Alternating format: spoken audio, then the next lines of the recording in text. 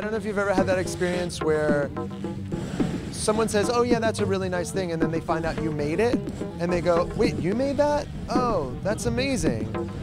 Someone cooks you a meal and they made it for you. Knowing that person and knowing that they made the thing that you're either seeing or eating or experiencing in some way, it takes it to an entirely different level of connection and closeness, and I love that about making things. It's so much better than, look at that thing over there. Some corporation built it, or it doesn't feel like a person built it. We make flame effects that do everything from a quiet little whisper to a giant big blast, like that. Sculpture is made out of copper tubes, and everyone gets a piece of copper tubing.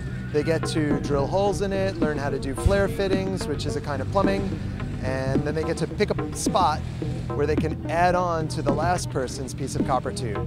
Then we ask them to step onto the other side of the fence, and then we turn it on fire.